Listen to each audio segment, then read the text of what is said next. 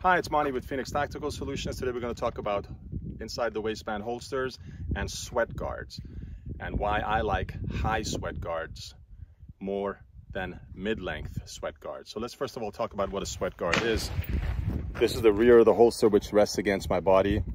This is the sweat guard that protects the slide, the top of that slide, from perspiration, which obviously has salt in it and can corrode and rust metals.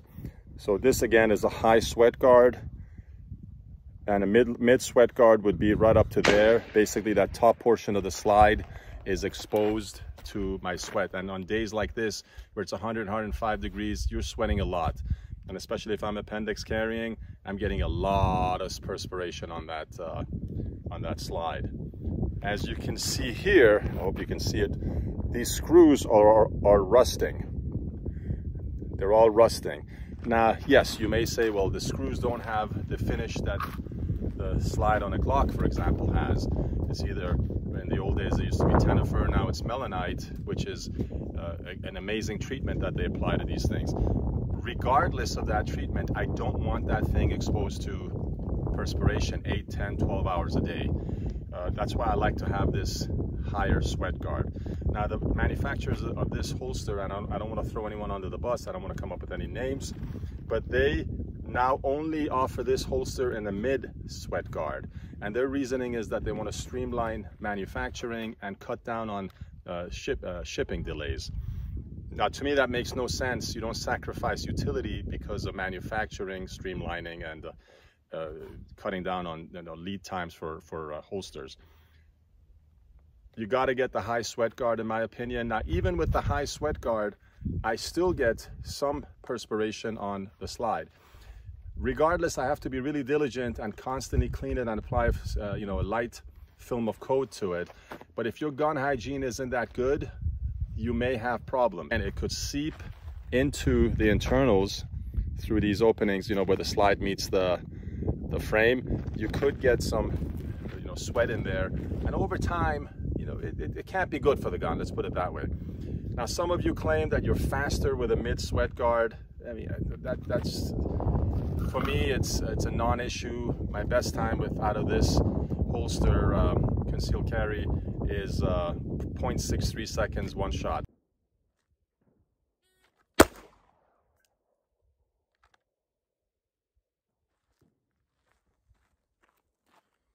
.63. 6.3. Let's beat that. 6.6.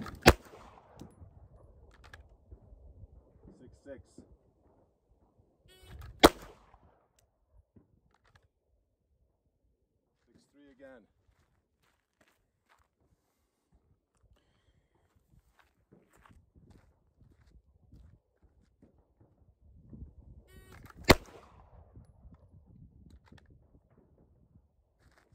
Now, if I can be 0.628, that's not gonna change my decision as far as the sweat guards go.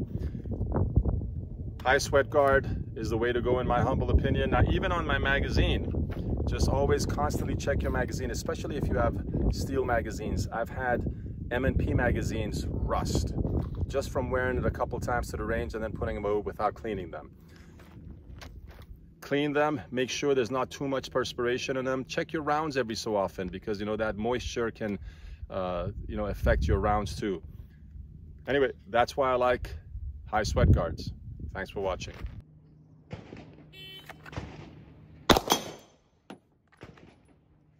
.163.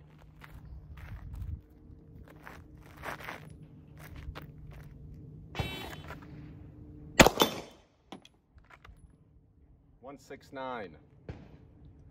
See that? Bad draw. 198. Miss.